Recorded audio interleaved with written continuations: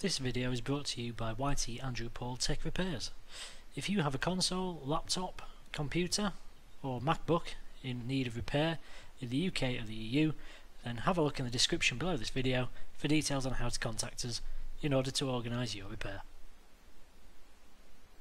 Good afternoon ladies and gentlemen, and welcome to today's video. And today we're going to be taking a look at a PS4 error code SU-30631-3.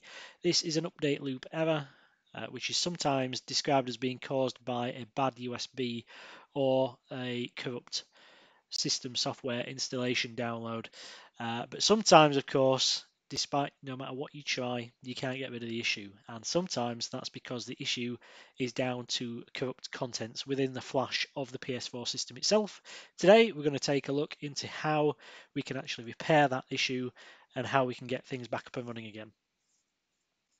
Now before we start, I'm just going to have a quick disclaimer here just to sort of put a few things aside, because this is a very technical repair. This is a tricky thing to get your head around. This is something which, if you aren't careful, it can render your PS4 irrevocably bricked. And to such an extent, it's important that you understand exactly what's going on here at each step along the way, so that you can make sure that you do this accurately, correctly, and get things working first time, rather than risking something bricking your PS4, because sometimes it's not as simple as just flashing back the old contents of the chip. This can do some permanent irreversible damage, so it's important that before we start, that is laid down to begin with. Now to this extent, because it's important you understand exactly what you're doing, and I try to make videos which I would have found useful when I started messing with this stuff, to that extent, what I'm going to be doing is explaining this every step of the way, because obviously it's important you understand it. Never mind being able to just repeat monkey see, monkey do. That isn't good enough. So consequently, this video is probably going to be fairly long. How long, I don't know, because I'm going to record this as I'm going along and explaining it and doing it. Now, there always seems to be some comedian in the YouTube comments who says, "Oh, how did that take an hour? Blah, blah, blah, blah, blah." If that's you, don't bother. Just click off. You don't like it? Don't watch it. Doesn't bother me. At the end of the day, we're here to learn, we're here to explain, and this is complicated, it's tricky, it's difficult, and this can do some permanent damage to your machine. Consequently, I'm going to take my time, I'm going to make sure everybody understands it, and if that takes me an hour, so be it. Don't bother being a smart ass in the comments, just don't bother. With that said, let's show you what the PS4 does at the moment, and then we'll come back here and we'll get it fixed. Okay, hello there ladies and gentlemen, and welcome to today's video. And I'm without the external microphone at this point. We're going to take a look at this PS4 that's stuck in an update loop, and we'll just let it go through at the moment. So as soon as you turn it on, it comes up to this screen, and then it tries to install the update file and falls over. So we'll see in a second what it does.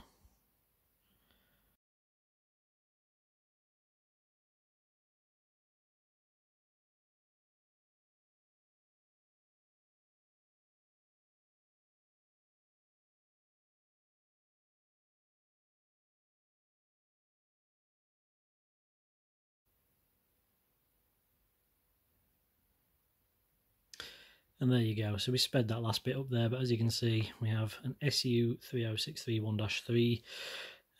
All this will do now is it will turn itself off. We turn it back on and it'll loop around. So this is caused by a corruption in the flash, and we'll get the flash chip out of the machine, we'll plug it into the computer, and we'll show you where the corruption is and how you can fix it.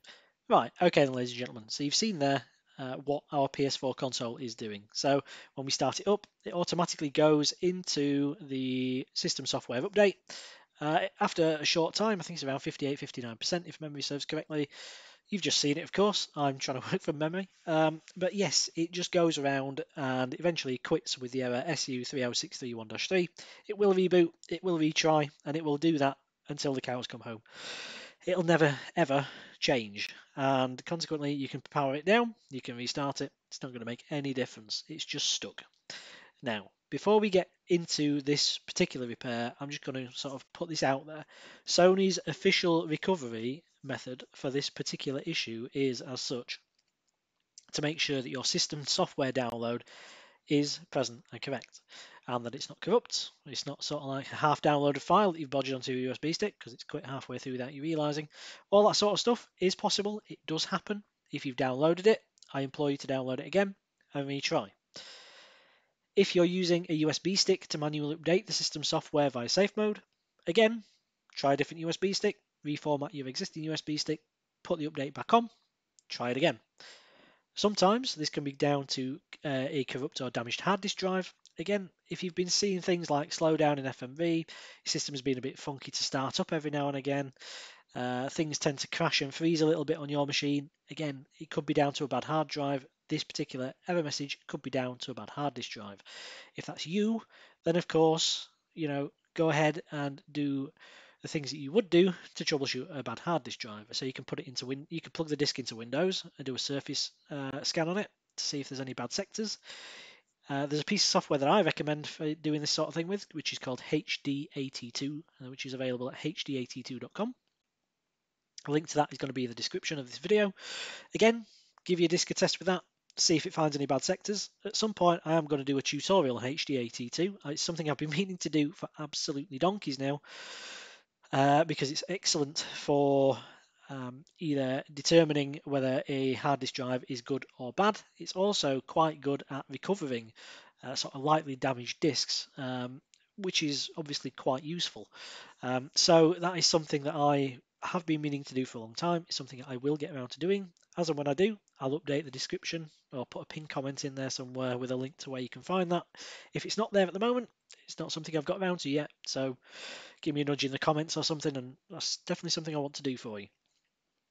But again, if you've got a spare hard disk drive, I think the minimum required in the PS4 is 160 gigabytes. It's SATA based and it's 2.5 inch or laptop size. So obviously, if you've got one of those kicking around, stick it in, give it a try. You've nothing to lose at this point. It'll boot into safe mode if it's a different disk. You'll have to download the full system software update from PlayStation.com, place it on a USB, put it in the console, try and update it. If obviously you've still got the same error, and at this point you've tried a different USB stick, you've tried re-downloading the file, you've tried a different hard drive, then chances are this particular issue that we're going to be looking at today is the fault that you're experiencing. Now, YouTube, since the last time I uploaded some videos, has put this nifty chapter thing in. So what I'm going to try and do is separate this down into chapters. So we've got the disclaimer out of the way so that the smart asses don't need to bother with their stupid comments. We've explained what's happening. What I'm going to do now is I'm going to explain the prerequisites you're going to need, because there's some equipment as well as your laptop or PC that you're likely watching this on now. There's some other things that you're going to need besides that to fix this particular fault. After that, we'll go through, we'll fix the error, and then we'll show you it working. And that's it. Then we're done. Okay. So if you already, you've already done a little bit of this sort of work. If, for example, you've done work previously on PS4 Wi-Fi corruption within the NOR flash, stuff like that. If you're a business, you've likely already done that sort of repair. You've probably already got the kit. You already know this next bit. Feel free to skip ahead. Okay. If you haven't and you're completely virgin to any of this, then I implore you to listen on. Like I said, this may take a while, but everything I say here is important and it shouldn't be skipped. Okay. If you've never done this work before, it might take a while to explain, but it's important. I wouldn't be putting it on this video if it wasn't. I try to make videos which I would have found useful when I started doing this sort of thing. The things that I couldn't find answers to, that I had to learn, sometimes the hard way. I'm putting this out there now so you don't have to. Okay. Now, if you haven't already done this sort of work, there are some prerequisites that you're going to need. So obviously you're going to need some sort of Windows-based laptop, desktop PC, whatever. Okay, but you're obviously going to need that. You might be watching this on a phone or a tablet, but you're going to need access to some form of computer. Okay. The next thing you're going to need is some way to actually remove the NOR flash chip from your PlayStation. So this is a little IC which contains, is essentially flash memory, contains some basic startup information for your PS4, store some persistent settings. It's important because this is essentially a BIOS chip. If you think of a normal machine, that's essentially what this thing is. Without it, your machine won't boot, it'll just be dead. So consequently, the information on there is incredibly important. It's unique to your PlayStation the world over. You can't just sort of lose it, take one off another machine. It's not going to work. So don't lose it, treat it with care, and be careful with the information on there. The next thing we're going to need, once you've got a way of getting it off, so I'd recommend a hot air station, a PCB specific hot air rework station, some basic soldering tools, so soldering iron, flux, solder of the leaded variety preferably, some form of desolder wick, desolder braid, a pair of tweezers for picking the chip off the board, etc. You know the game. The next thing you're going to need is some form of programmer. Now, obviously, it's a little chip. We need the information off that chip onto our PC. The way we get that is to interface it with a USB-based programming device. Depending on which machine you have, depends on your options you have available. Okay, so if you have an old PS4 fat console, so a 1000, an 1100 or a 1200 series machine, then if you've got a Teensy 2.0++ kicking around, which is what I use, then obviously you can use that programmed with a piece of software called SPIWay to actually dump the information from those PS4's NOR flash chips onto your machine, but it only works for those earlier fat consoles. If you have a PS4 Pro or a PS4 Slim, then you need a completely different type of programming device, and that's because the SPIWay software doesn't support the newer flash chips found on the PS4 Slim or the PS4 Pro. The last time I checked, it hadn't been updated. Maybe it has now. I'll have a check before, when I upload this video just to make sure, but at the current point, as far as I'm aware, that hasn't changed. I don't think it's technically in development anymore. I think it's long by the wayside, but I will check. But if not, then you're going to need a different programming device. Now, I don't have any experience with using any of those because I used to have an old Willem V4 USB-based programmer back in the day when I was messing around with Xbox 360s. Perhaps that will still work. I don't know. But there is some cheap Chinese generic USB programming devices which are freely available on eBay, AliExpress, all that sort of stuff. I'll find one. I'll put the link below, or at least the serial number, the model name of the thing that you're looking for. Then you can find them wherever it is that you want to buy it from. But they're cheap. They're plentiful. How you use them, the software and stuff that you use to install and extract and reprogram the devices, I'm not aware of. It's not something I have. It's not something I use because I've never had to do any of this type of work before on a PS4 Slim or a PS4 Pro. It's not something I personally get the call for, so I've never invested in the kit. It's cheap. I know that at some point I probably will buy it because it's useful to have. Again, as and when I do, I'll put an updated sort of addendum to this tutorial again in the description and maybe in a pinned comment below. If it's not there, it's not something I've got around to yet. My apologies. Again, if it's say 6 months down the line, it's not there, give us a nudge. I'll quite happily look into it and see what I can do. But either way, whether you use the Teensy or whether you're using the other USB-based programming devices, whether that's through choice, because of course those generic Chinese programmers should also work for the older fat machines as well as the newer Slim and Pros, whereas the Teensys will only work for the older fats.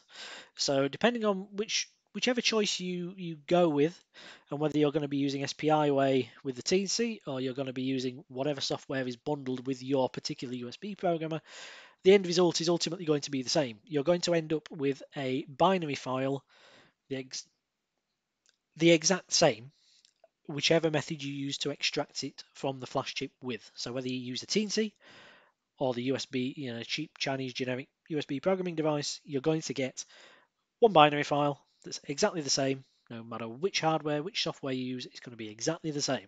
So the repair process from that point forward is exactly the same. How you get the data off the chip is what varies. But basically, if you take a look down at the chapters, I'll separate it out for you. And like I say, you can just skip to the relevant bit. So because I've got a Teensy, and this is for a fat PS4, I'm going to show you how you can use the Teensy programmer and SPIWay to dump and rewrite the chip, okay, on this particular video. Now, if you're using one of the cheap generic Chinese USB programming devices, that's where this is going to vary slightly, but the actual process of repairing the fault and getting into the hex code and patching it up is the same. So with that said, let's get on and let's get this sorted out. So I have the flash chip from the PS4 in question that we showed earlier on plugged into my Teensy board. Now, if you wanting to use the Teensy because you have the older PS4 FAT, I have a 3-part video tutorial series on how to repair PS4 Wi-Fi Bluetooth NOR corruption, which involves using the Teensy hardware. Now, if you have a 1000 series or an 1100 series PS4 and you want to use the Teensy programmer because you can either find one easier, you've already got one for example, then take a look in the description of the video. I will put parts 1 and 2, which are the ones you'll need, down below. So I'd pause this video here because otherwise it's not going to make an awful lot of sense. Part 1 describes the hardware and the sockets and everything else that you'll need to actually get this to work. It will also describe a small hardware modification to make the Teensy so that it outputs 3.3 volts to the header rather than 5 volts. It doesn't really matter. You'll get away with 5 volts to the NOR IC. It won't damage it, but it is a 3.3 volt device, so technically it should be done. Either way, all that information is contained in that part 1 video.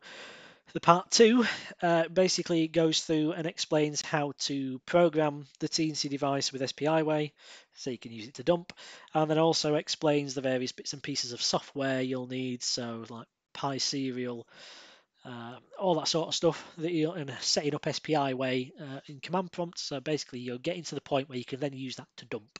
Okay, so if you're going to use a Teensy, or you want to use a Teensy, for a 1000 or 1100 series, then those 2 videos are for you. If you have a 1200, again, you can still use the Teensy, and those 2 parts are still relevant.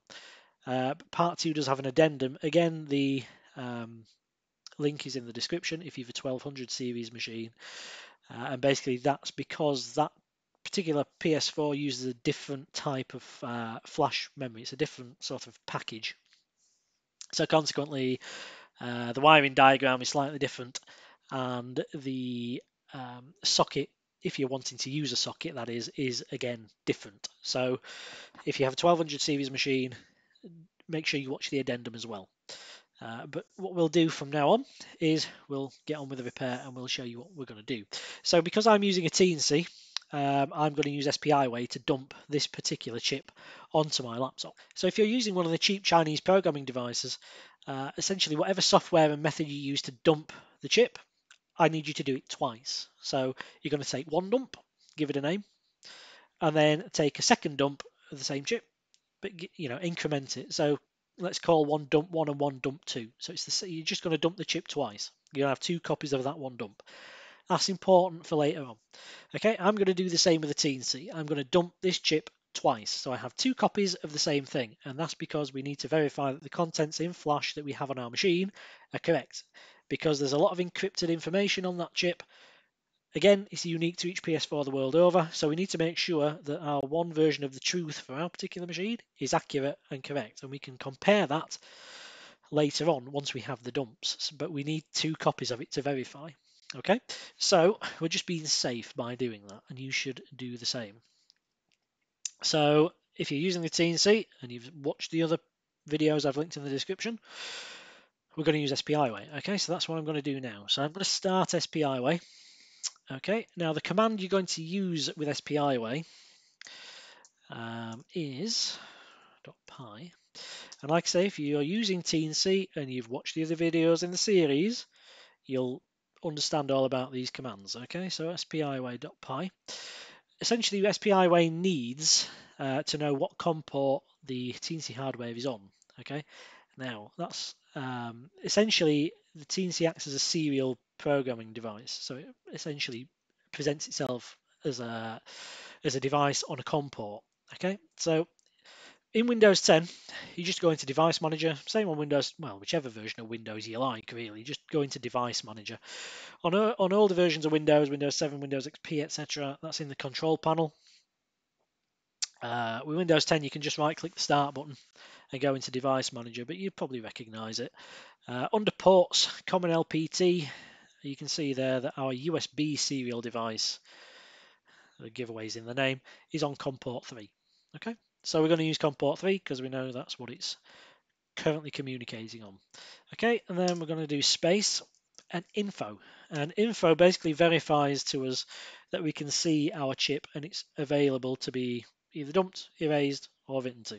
Okay, so we can see here, look, once we ask the Teensy to give us information about the chip that's currently installed into its socket, we can see that we've got a Mechanics MX25L25635F.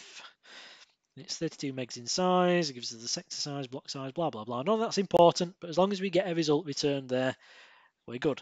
If we don't get any information back from the Teensy, so example here, if it says chip manufacturer and it's blank, chip type and it's blank, essentially there is a connection issue between your Teensy and the chip. So if you've soldered the wires to the legs, check you've no loose joints, dry joints, etc. If you've got it in a socket, just sort of like take the chip out of the socket, clean the contacts, clean the legs, pop it back in, view on the command. Hopefully then you'll start to get some information out here. If you start to see some weird information, so let's say COM4 for example, you'll notice you get this trace back here, and that's basically because it can't communicate with the device because it's on the wrong port. So if you've got a few things listed under Common LPT in Device Manager and you're not sure which one it is, just try each one in turn.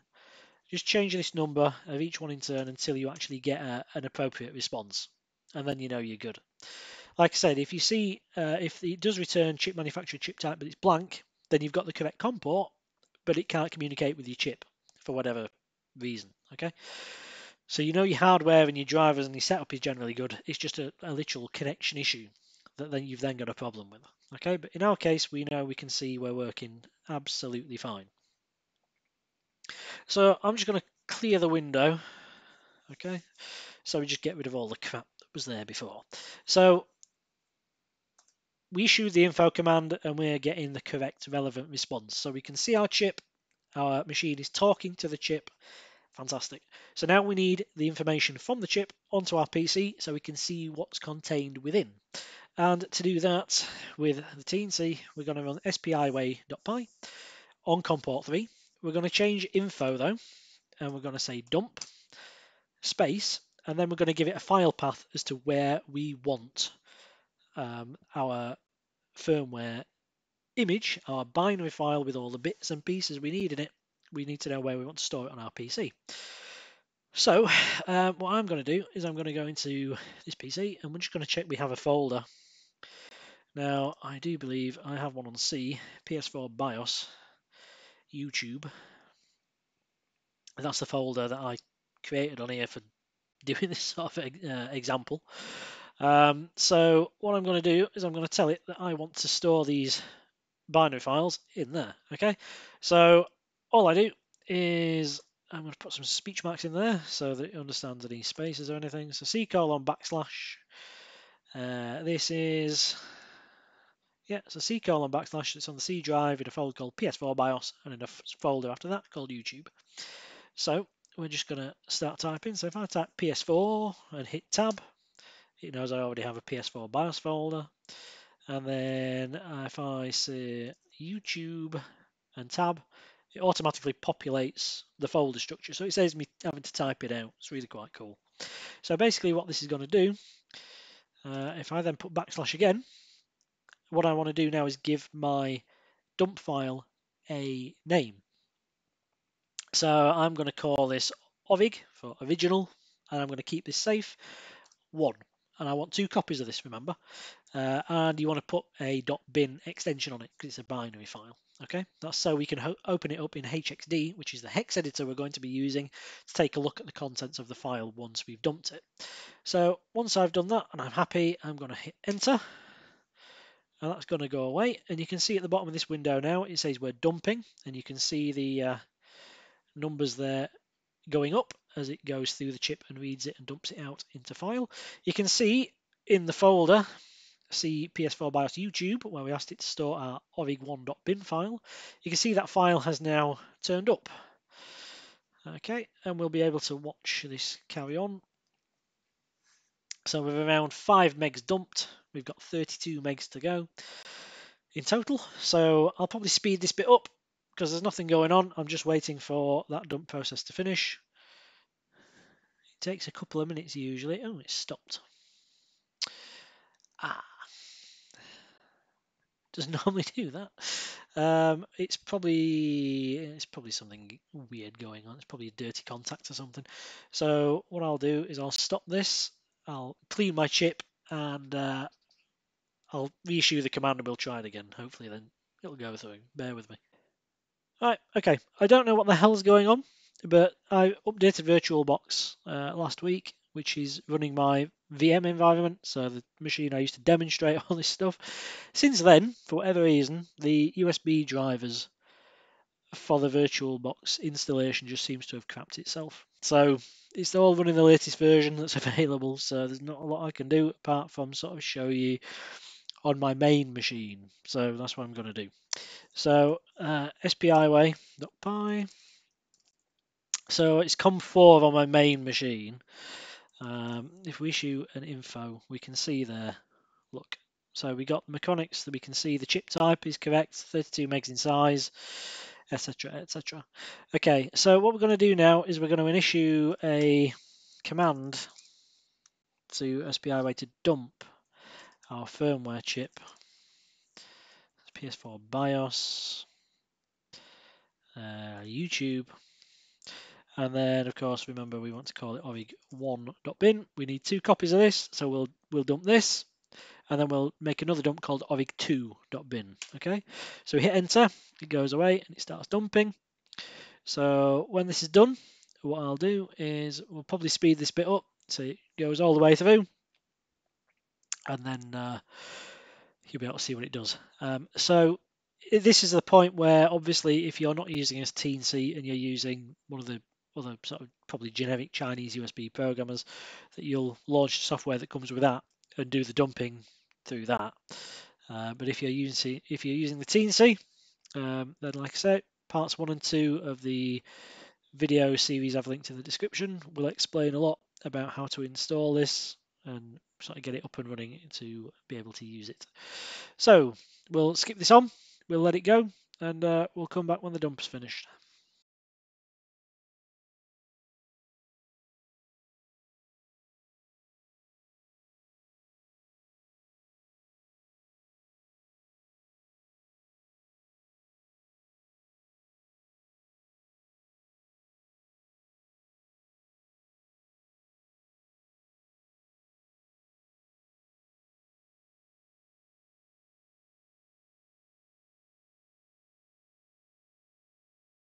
Right, okay, ladies and gentlemen, as you can see there, our Teensy and SPIWay has finished dumping the chip. We can see that indeed it has completed all 32 megs. It tells us that it's done, and it tells us how long it took. So in our case, 2 minutes 46 seconds. Because I didn't take that on the video because I sped it up. But then what we'll do is we'll do the same again, but we'll just change the file name this time to orig2.bin. So there, all I did was I pressed up on the keyboard, so the up arrow.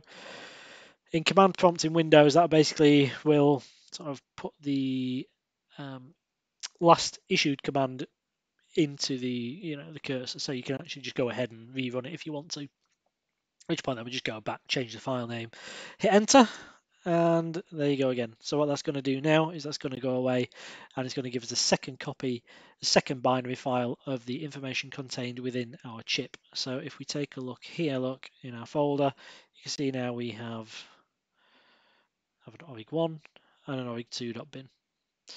So the orig2 bin is currently dumping away.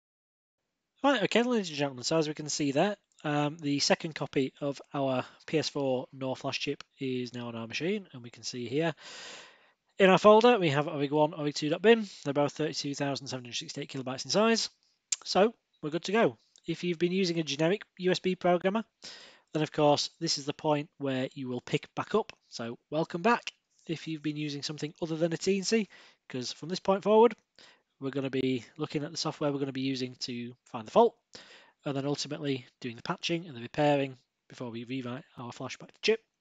So I'll move these files back onto my demonstration VM so we can show you what to do with the rest of the procedure. Right, okay then everybody, welcome back. And if you've been away using something other than Teensy, then this is the point you'll rejoin us, and this is the point where we'll go on and continue to fix it. Regardless as to whether you were using Teensy or a completely different programming device, you will have the same result. So you'll have two copies of your PS4 NOR flash dumped to your machine. Here we've called them ORIG1 and ORIG2. ORIG for original, so original 1, original 2. This is the completely original version of the contents of your PS4 NOR flash chip before we've touched it, and we're going to keep it that way.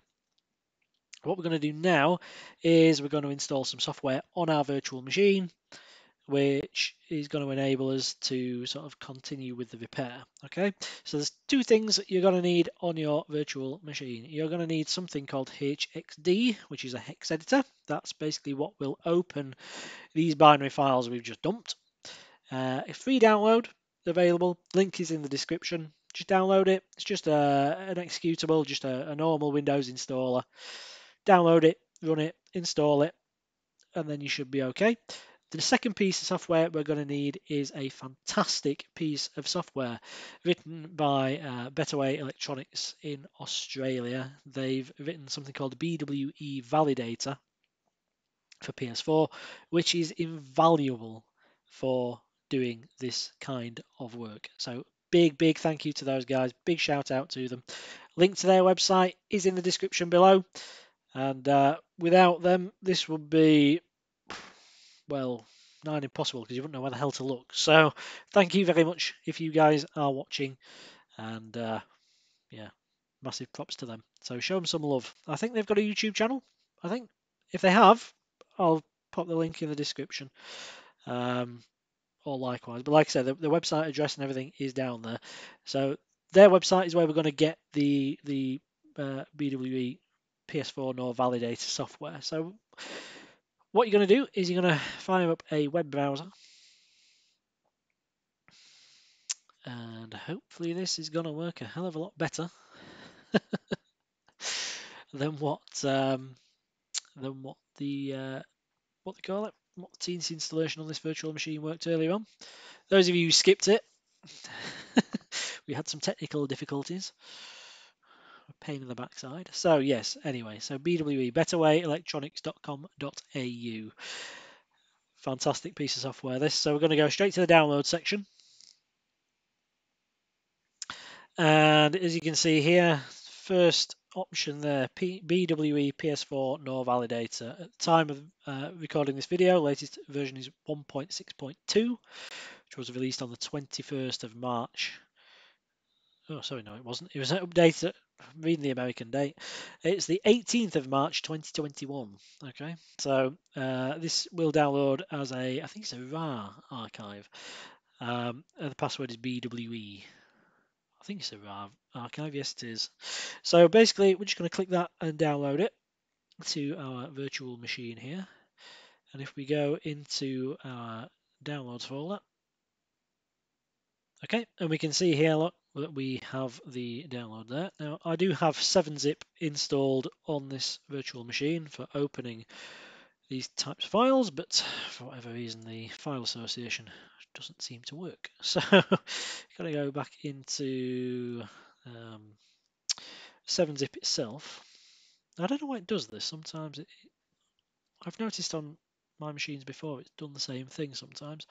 So let's see if we can find it. See users, downloads, and BwE PS4 NOR Validator.rar. There we go. So we've opened the archive, In the archive, there's basically two files. There's the executable and the readme file. So we'll just extract that. We'll put it in a place on our hard drive that we can find it easily enough. So let's put it in C, PS4 BIOS, make a new folder name in there. Let's call it BwE Validator. So okay, let's extract it. Password, of course, was uppercase B, lowercase w, uppercase E. Okay, that should have extracted our download there. So let's just go and see if indeed we can find it now. We can indeed. There it is. So there's the executable file. Alright, going on here.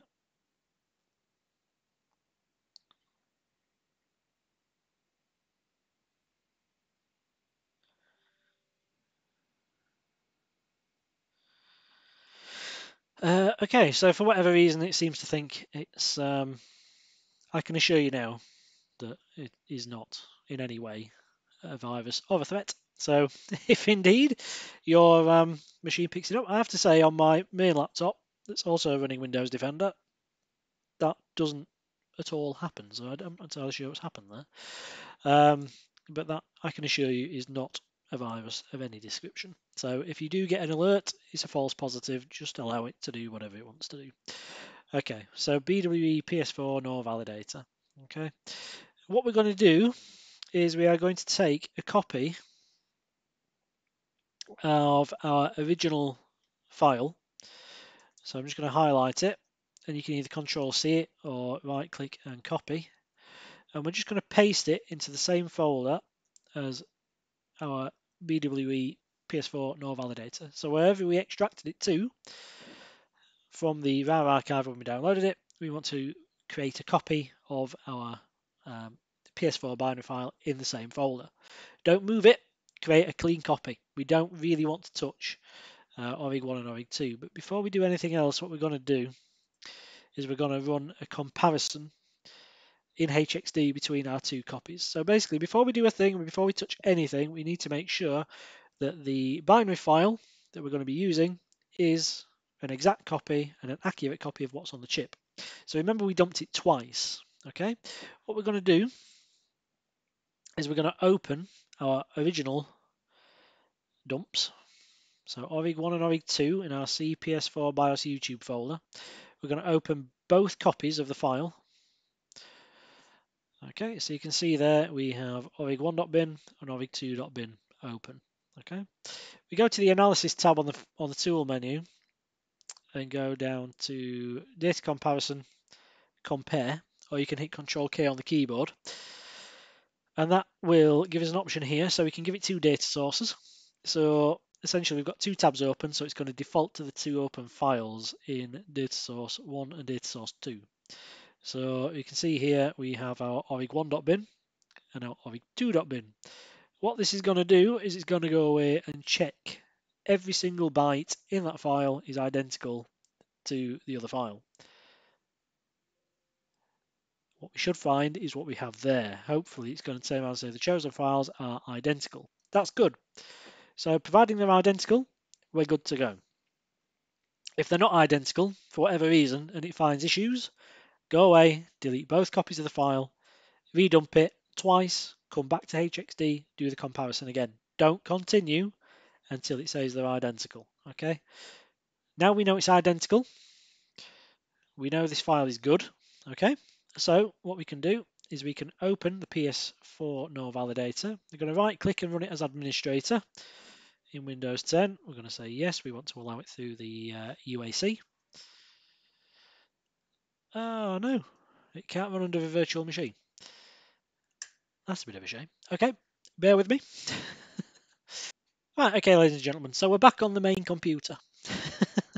So none of this is going to be of an issue to you because you won't be using a virtual machine. I only use it because it's a really nice, clean, dedicated environment for me to demonstrate things to you. It's not cluttered, it's not full of crap, it's just really bare bones and it's nice to be able to use it.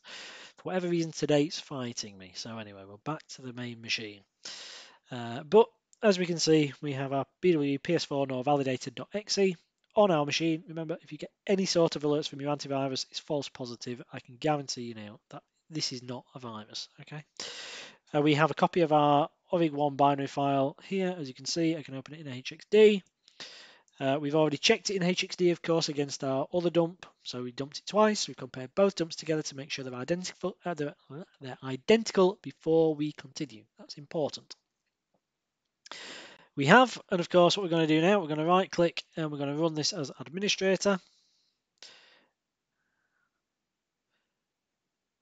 Okay, and it's got to go away, and we can see it's started up. It's checking for the latest version. Okay, so you can see there now, look, it's going to give you some information. So it tells us the file name, tells us the serial of our console, which I've blurred out in this particular instance. You can see that it tells you the actual model, so we're using a 1003A. The firmware version is 1.61. Okay, so it's a really early machine, but somebody's updated it, so I personally wouldn't, but there we go. MD5. Okay, so we can do 1, 2, 3, 4, 5, or 6 things depending on what we want to do. So we can do some comparisons between dumps. We can do some patching, which I think there are some patches for Wi-Fi, which sort of automates the process, which is quite cool. I've never used it, but apparently it does work quite well. We can enable, disable UART or RDU mode. We can extract using a couple of various methods, or we can validate. Okay, so what we're going to do is we're going to go and we're going to use option 6. So we're going to validate this dump. So all we do, we enter selection 6 and press enter. And as you can see now, it's going to go away and it's got to do quite a lot of things. Just going to expand that so you can see. It doesn't take it long, to be fair. But you can see we have a lot of OKs in there, which is good. Okay, it's nearly finished. It takes it around 30 seconds or so, if I remember rightly. There we go. Okay.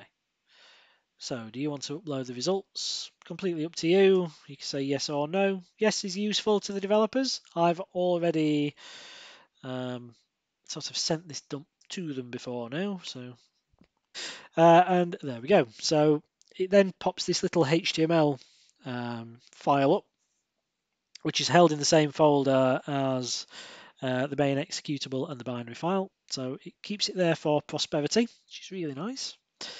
And let's go through it. Okay, so essentially this sort of splits the dump into loads of various different sections, and then sort of tells you whether it thinks it's okay. And as I say, it goes away and it compares it against loads of other dumps. So the more dumps they have available, like I said, they can hone in on what's good and what's not. So it makes it more accurate. So that's why I urge you to sort of, when it asks you yes or no, to allow it to do so. Because ultimately everybody benefits. So as I say, this goes away and it splits down each individual section of the flash into its own component parts. Okay, so as you can see here, we have lots of green ticks and everything is okay. Everything is okay, everything is okay. And basically all this is very, very nice. So CID, as we can see here, the console ID section is actually quite important because a lot of this is sort of where the unique identifier for each PlayStation is. Now, if you have a machine that's blood, for example, quite often it's because if you've got no hardware issues on the board and the APU and the RAM and everything is fine, but it's still blooding, then what you can do is you can dump it and take a look in there. You'll probably find there's quite a few warnings and danger messages in that section. And if that's the case, then you have a soft brick. That's quite often what happens is the CID section. A lot of this stuff gets corrupted for blood, but anyway, that's by the by. But it's quite useful to know. But as you can see, everything in our case is actually looking quite nice. You can see as well in this UNK dynamics section, we have quite a few green ticks.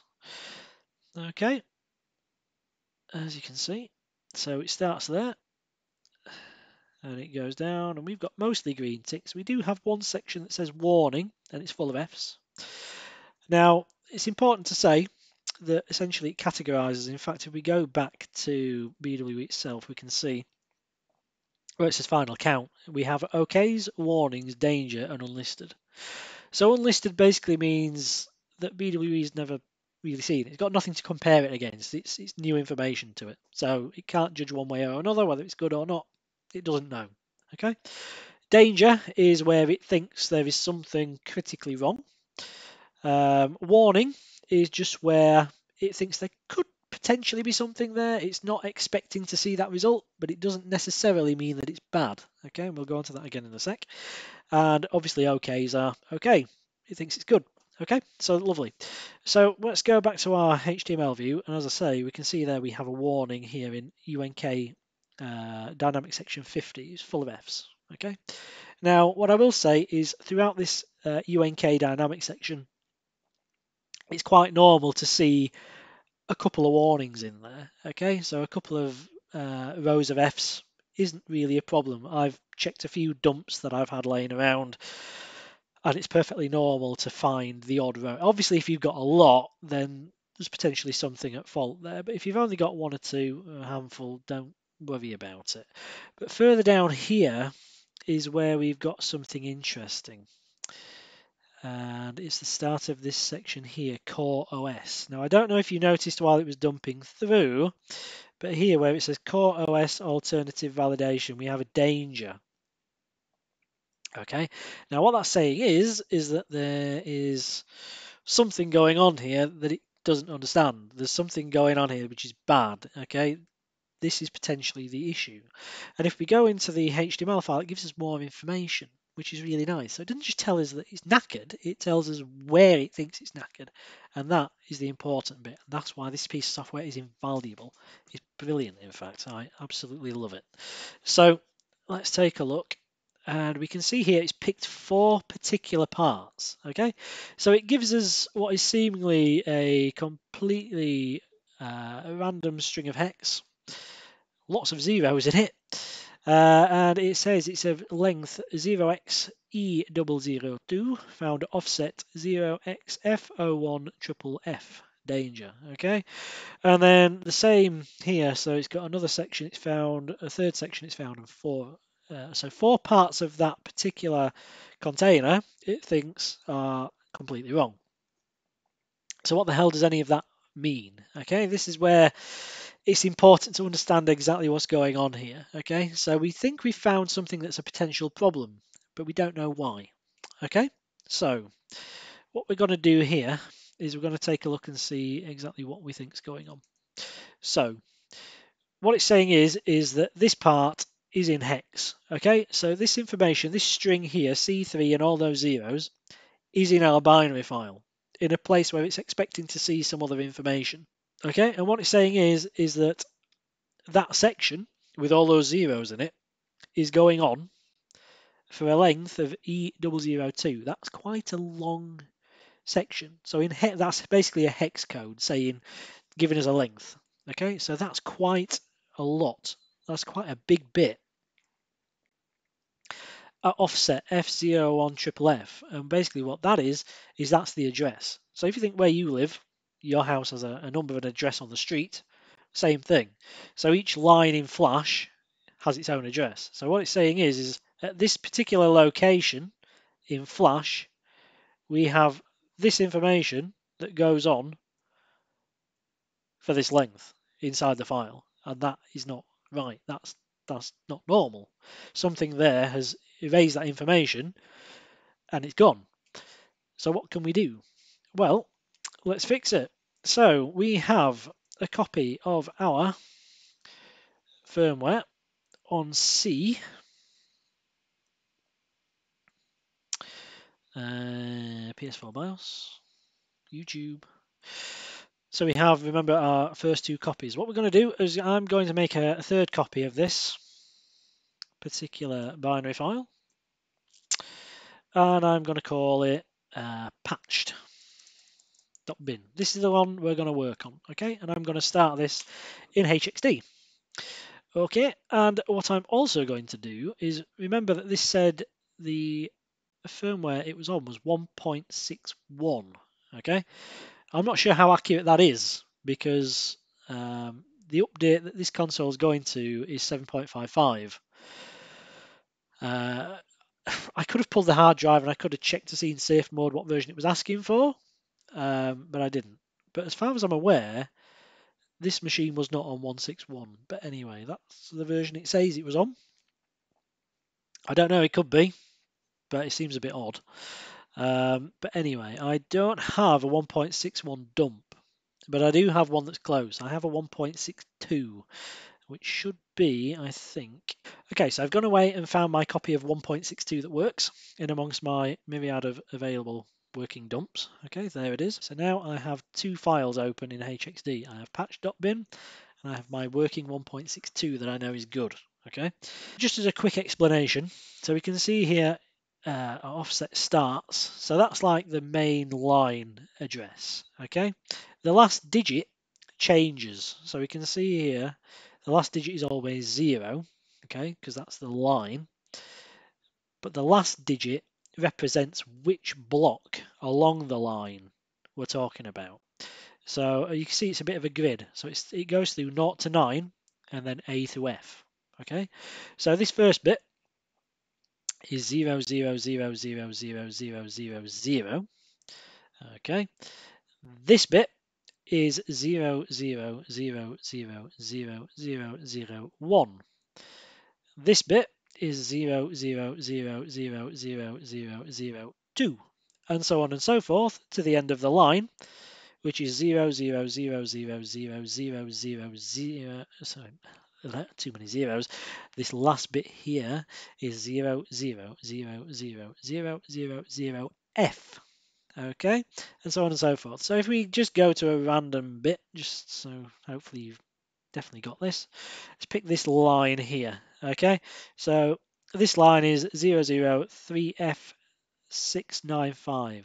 Okay, this first section is 003F695. This bit is 003F6951. This bit here is 003F6952 all the way to the end of here, which is 003F695F. Okay, we got it? Good. Okay, so let's go and see what's going on up here. So let's go back to the top of our file. And then let's go back into our HTML file. So what it's saying is there's a lot of nothing at this address. So let's go to that address, F01FFF. So right click copy after we've highlighted it. Let's go back to HXD in our patch.bin, which is the file where, it's our dump that we're working on. We're going to go to search go to or Control G on the keyboard. Let's type that address into the offset box. Make sure hex and offset relative to is set to begin, and then say OK. Okay, now this is a bit of a strange one because you would think it would start up here, wouldn't you? No, it's not that useful. It's the bit you're looking for is the last line in the window. Look down here, 00F01FF. And our address, of course, was F01FFF, and we know F is the last bit on that line, on that address line. So of course it's this bit here. And look what it starts with, C3. Our line starts with C3, doesn't it? And then loads of Fs. So let's go down then. What's underneath it? Oh dear. Oh dear. And it'll go on a lot longer than that. This is a big bit of code that's zeroed out. This is definitely not right. Okay, so let's just go back to the top where our corruption starts. So as you can see, C3 and a big old bit of zero there. That's definitely not right. So let's find the same bit in our working file. So as I say, I don't have a 1.61 dump, I have a 1.62. Now I haven't done this repair very often, but what I generally try to do is use a working file that's as close to the one that my machine is currently on. So I know my machine is on, well, it tells me it's on 161. I don't have a 1.61 dump, but I do have 1.62. So whether it needs the identical information, or from your dump, or whether it just needs something that's valid, I don't know. I suspect it needs something that's valid. I don't think the console that I'm working on is on 1.61. I don't. I know it tells me it is, and it could be. I haven't personally checked it, but it would seem very weird for a PlayStation at the moment to be on 1.61, especially when the user is currently trying to update it to 7.55. That's the firmware version that's currently trying to install on the machine. Anyway, so let's go to the same section in our working file, and we can see here that it starts 4A. So let's get it to the top of the window. So our section here, as we can see, F01FF. F, of course, we know is the last bit in that file on that line, and we can see ours starts 4A. But look at everything underneath it; it's full of code. Look at that. Okay, so we know that's where our corruption starts in our file. It starts in this at the end of this bit here, FFF, which starts C3. That's the bit it identified, and all these zeros. So what we're going to do, let's patch that out. So it says it has a length 0xe002. That's a big old bit of block of code, is that? So what we're going to do, we're going to copy that E002. Going to go back into HXD. We're going to go down, so we're going to make sure our cursor is on F01FF. We're going to edit. We're going to select block.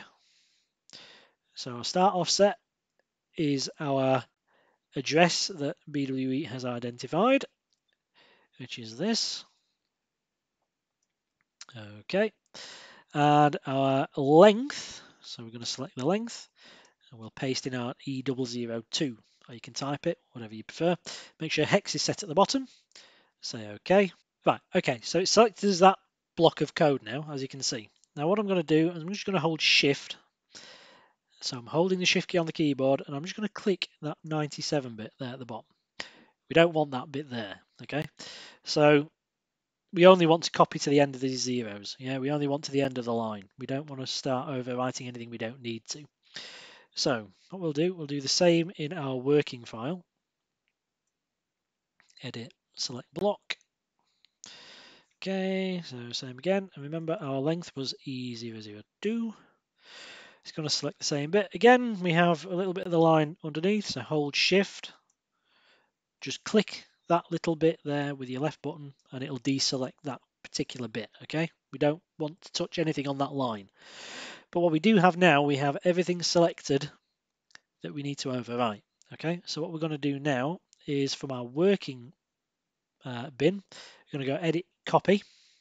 We're going to go back to patch.bin, and then we are going to edit, paste, write. So there's two options, paste insert, paste write. Paste insert will essentially tag the bit we've pasted after this block. So it's going to expand. That's not good, okay, because that's just going to make things worse. We need to make sure paste write. Paste write will overwrite the bit we have highlighted, the bit we have selected. So we're going to go paste write. And there we go. So the changes we've made to the file are now in red until we save it. Once we save it, this red text will go black. So for now, don't save it. Okay. What we'll do is we'll go back to the top. So our original address, F01FFF. Remember? Our original address where the corruption started. Let's go back up here and you can see now it started C3 and it was full of zeros. Well, now it says 4A and it's full of this code. The same bit in 1.62 we go to, see, 4A, it's full of this code, okay? As is ours now, that's 4A, full of this code. Fantastic. Wicked. Okay, we've done that bit. So what we can do, we can save it. And what we'll do is just to prove that that has fixed that particular part, let's go back to our NOR Validator, and I'm just, oops, paste shortcut. I'm going to paste that copy of our file. So at the moment, we've still got corruption, yeah? It identified 4 bits of that container that are knackered, okay? So we've just fixed the first one. So if this is good, it shouldn't identify 4 bits now that are knackered. It should only see 3. Okay, so what we'll do, I'll just delete that binary file. Still open, isn't it?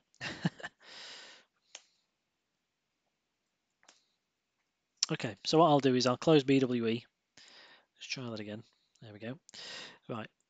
Okay, so what I'll do, I'll rerun this. So you don't have to do this at the end of each line. I'm only doing it to prove that we fixed that one particular part. Okay. So remember, we had 4 danger sections originally. We should only have 3 now, if this is good. So let's validate again. So it's still going to see danger on CoreOS alternate version,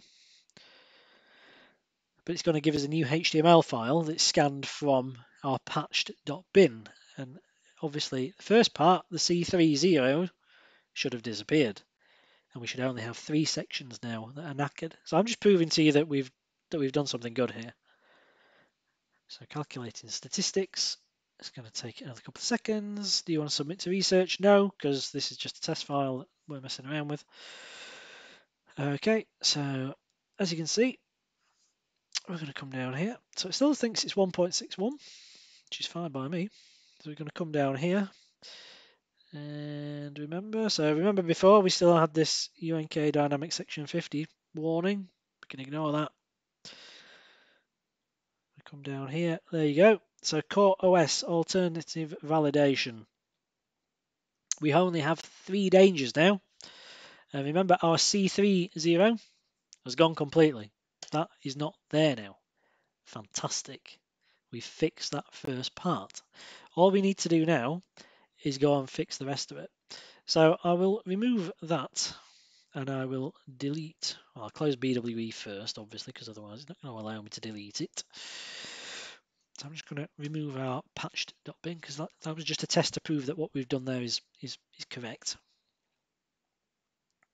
Now then, on our original file, remember, we now have this address, F10FFF. And this is a longer bit, this is F002. This is an even bigger bit. So it starts 7B, it's full of zeros. Let's go have a look. So patch.bin, search, go to, offset, F10FFF, again, hex and offset relative to begin. Okay, and again, same down here, it's on the last line. Start 7B. Let's scroll the window. I really wish it would put that to the top of the bloody window. And as you can see, big old bit of 0 again. Let's have a look in our working file. Search go to. Offset is good because obviously we've just put it in. Section starts 4D. Come down here though. Oh my word. Full of code. That's definitely not right, is it? So something has erased a big part of our flash. No wonder it's not working. So what we're going to do is the same as we did before. So we have our cursor in F10FFF. Remember how the grid sort of works, how we explained. Okay, so we're going to have our cursor in there. And it goes on for the length F002. And we're going to basically select block. Length, paste it in, say OK. Again, we have an extra bit here on the bottom of this line, so shift click, deselect it. Okay, so we have that block of code. We can edit, copy, come back to patch.bin. We can edit, select block. Again, our length was F002. Now, again, it's going to select this little bit down here. Okay, what you can do, we've shown, we can shift click this last little bit here. Okay, he says. Now it's making me out to be a liar. There we go. If you might have to retry it a couple of times, but it will work. Okay, what you can do instead, if you want, is you can select block and just reduce the number by 1. So you were saying F002, As you can see there, we have F001. So you can just decrease that number by 1, okay? And it will select the appropriate bit. Whichever way, or like I say, you can just shift left click and it'll deselect it. But either way, so remember we had this section selected in 162 working.bin. I know I copied it, but I'm just going to do it again. Coming back into patched, edit, paste right. As you can see, that big section now, no longer zeroed. It's nice and it's full of code. So let's go back to search go-to, back to our original address. We can see now it starts 4D and it's full of code. As before, we had 7B and it was blank. Excellent. The same bit in our working 162. Let's go have a look. Search go-to, back to the original address. Starts 4D, full of code. Excellent. That bit's done. So we can save patch.bin. So that's 2 areas of corruption down. Let's go hit the third one. Address F20FF. F20FF. So again, same as before. Search go-to, paste our address in. X and begin are selected. OK. Again, appears at the bottom of the window. Starts 67, which I think is right. Yes, it does. 67, followed by a ton of zeros. Again, for length F002. Big old block of code. Wow. Okay. This is some seriously nasty corruption that's gone on in this instance. Okay, so as we can see, yep, it's full of zeros. Let's go to our working file, search go-to. Again, we've already put the offset in. It remembers it across files, so that's cool. Saves us a job. Starts 50 in our instance and goes all the way down. Okay, so remember, length is F002. So select block length F002. Now remember, it'll select that first bit on the line below what we need. So we can either shift click or we can reduce that number by 1. So we're going to go from F002 to F001. So okay, and as you can see now, it's only selected up to the very end of that line. We don't have this little straggly bit here. Okay, so that's whichever way you prefer to do it, but I've shown you both ways. Okay, so you can go edit, copy. Let's go back. Let's go back into here. Select block. Again, remember it's F002 minus 1.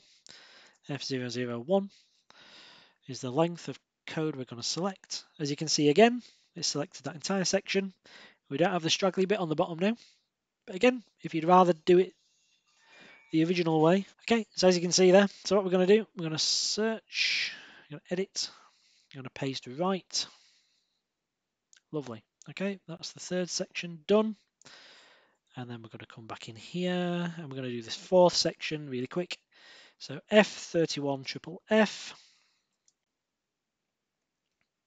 Let's find it. Edit. So let's search, go to, paste it into the offset, say OK or hit enter. We can see it starts 57. Let's come underneath. Again, it's full of zeros. It's not great, is it? Let's go search, go to again. Remember, it remembers the offset across files, so we can just say OK. In the working file starts 07.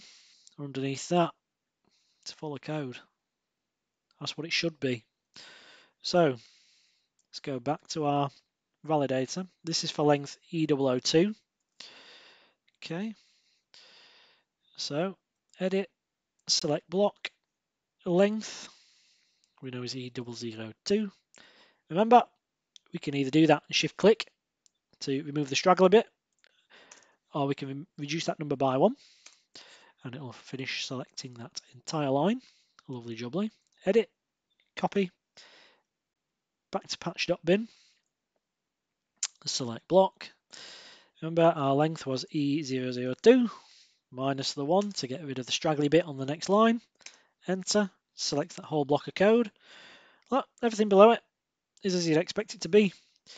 So let's edit, paste right. Okay, save. Done. All 4 sections.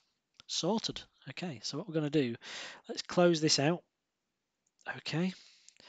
And then what we'll do is we'll get a copy again of our patch.bin. So this is before we reprogram the PS4.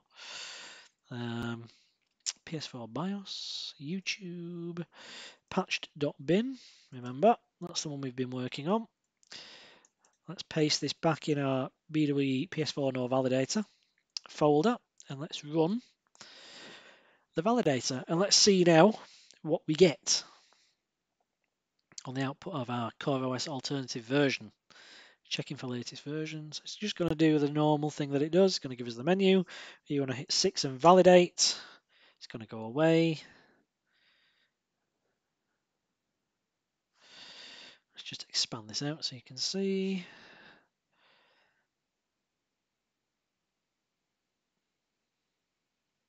Oh, look. The eagle-eyed amongst you may have already spotted it. Okay, so calculating statistics. It's going to be a couple of seconds.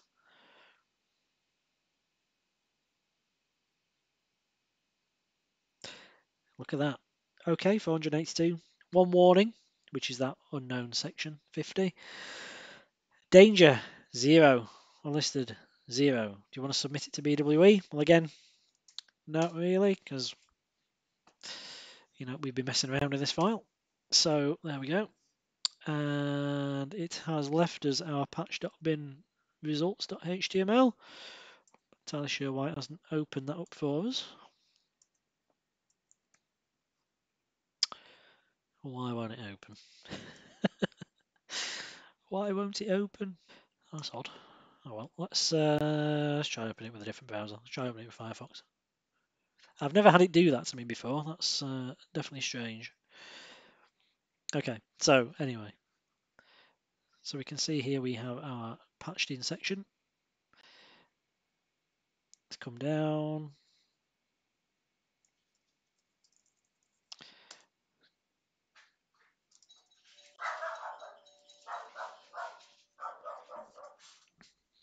Saved by the bell. Okay, so we'll pick this up where we left off. It's the day after for me. But as we can see here, the CoreOS alternative validation there now has a big green tick next to it. And we'll also see that the CoreOS entropy has increased ever so slightly to 8.00, which is within bounds. We have a green tick there.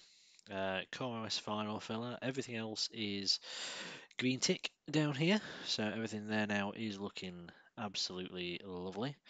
And if you notice that the CoreOS per firmware area, all these here, all these bits and pieces are identical to what they would have been before. So these haven't changed. So if we take a look at area 1, for example, and 28EF, it's the same here. And area 2, 7428, 7428. So you can see none of the sort of, particulars to this machine have been changed at all. All we've done is purely patch this out. This has increased ever so slightly, but other than that, that's it. Everything's still within bounds. Everything's still happy, and we can see there now that that is great. And if we come down the bottom, just as we saw on the command prompt, we can see there that we have 482 OKs. We have the one warning, which we know about and we're fine with. We have the no dangers, 0 unlisted. And yeah, that's it. We do have an MD5 there, which you can use to validate things with in future if you need to. But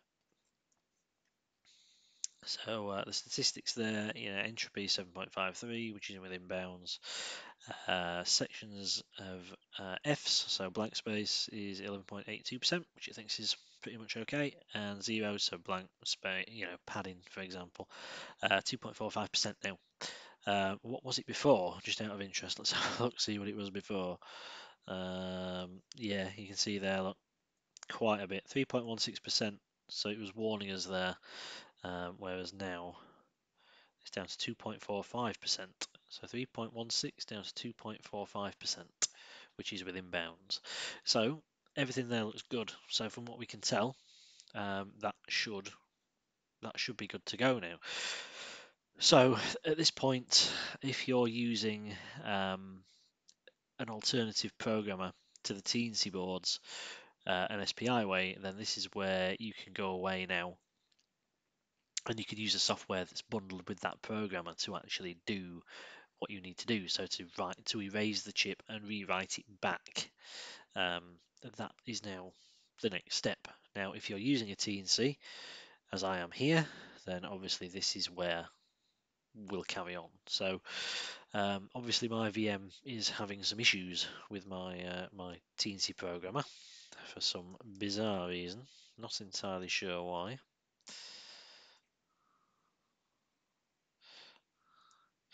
So I will show you here. You can ignore this bit. This is just me having to navigate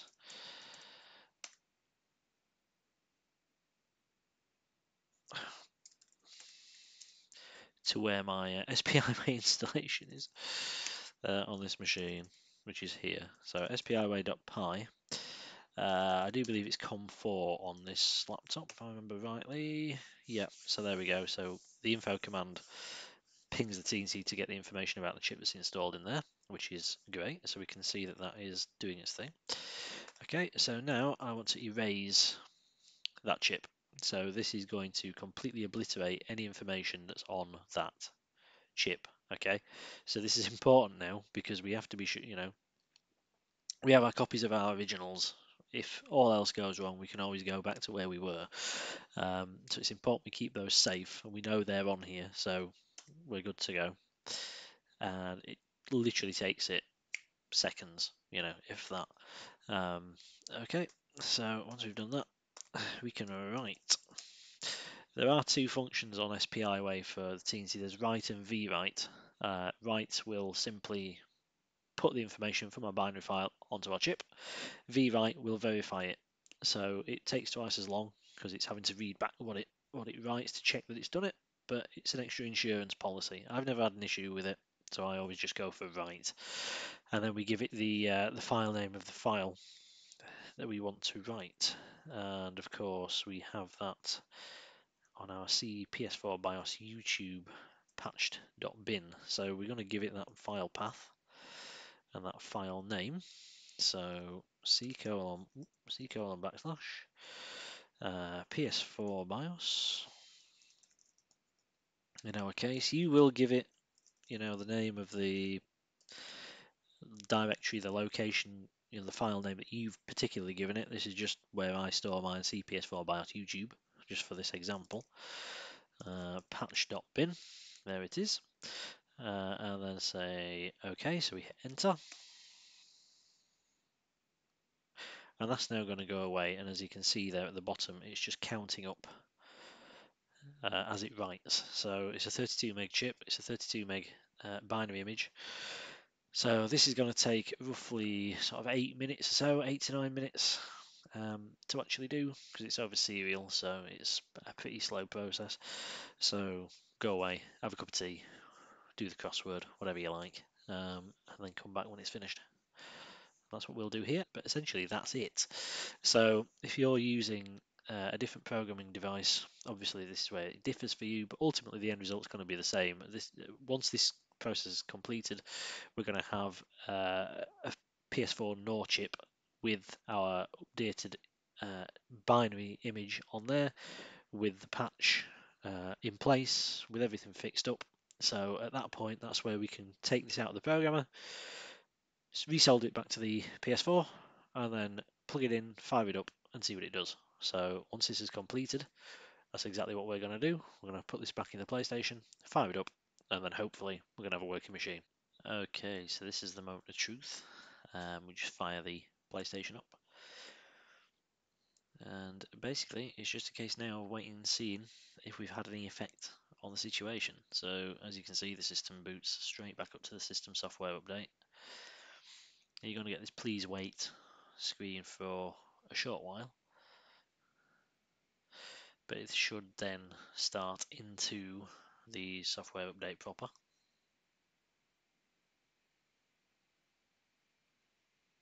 There we go. Again, sometimes if you get something slightly wrong, you can have it where it will just sit at that please wait logo indefinitely. So if you're sat there for a good couple of minutes and nothing seems to be happening, then just go back and check your work again. But as you can see there, we are now into the system software update proper. And what I'm going to do is I'm just going to speed this bit up until we get to the same point as we were at when the original failure occurred, and we'll just see what happens if it goes past. And then providing it does, we'll just go to the end of the update, and then we'll see it boot back into the OS, and hopefully everything's going to be fine.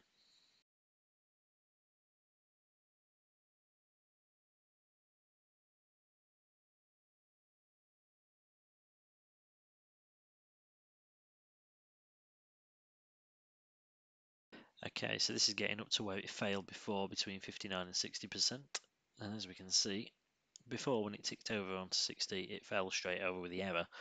And now we've got past that point now. So as you can see, we're rapidly on our way back up to 100%. So let's speed this back up and get to the end of the update process.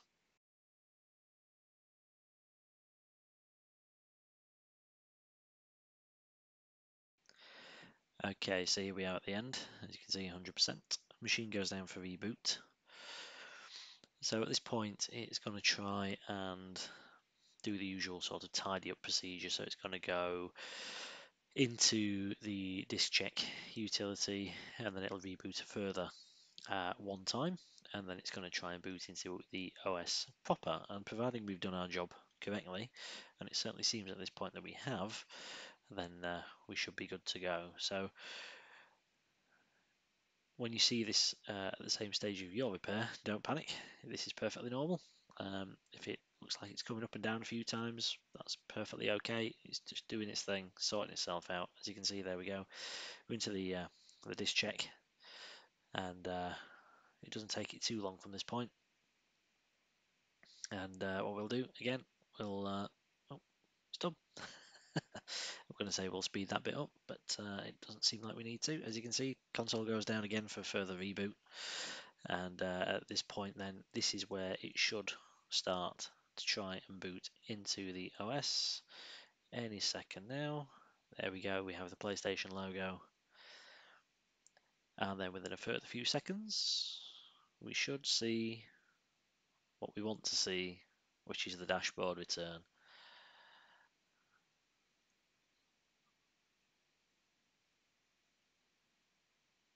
And there we go. Back into the OS. We're out of the update loop. We're back into the main PS4 system, into the initial setup screen. Everything's done. We're good to go. Okay, then, ladies and gentlemen, so all that's left for me to do now is thank you very much for watching. Hopefully you've learnt something today and you found this useful. If you have, then as always, I'd ask if you can just hit that thumbs up and give the video a like. It really helps me and the channel. And if you haven't already, and this sort of work is very much your thing, then take a look at the other videos we have on the channel. There's well over 100 of these technical repair videos now, mostly for video games, consoles, and things of that nature. If most of that sort of stuff is stuff that you like, then please consider hitting that subscribe button and dinging the bell, which will notify you whenever we post any future uploads.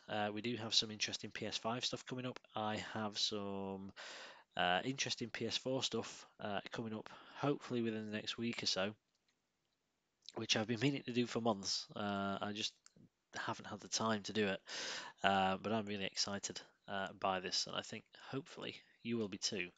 So stay tuned for that, and I will see you on the next video in the not too distant future. So as always, if you've any questions or any comments at all, feel free to pop them down below the video. I do try to read them where I can. And if you need any sort of work of this nature yourselves, then if you're in the UK or the EU, drop me an email to YTAndrewPaul@outlook.com. That's my business email address, and we can get you a quote and things for similar repairs for your machines. So as always, you've been brilliant. I've been Andy Paul. I'll see you later. Take care, and bye-bye for now.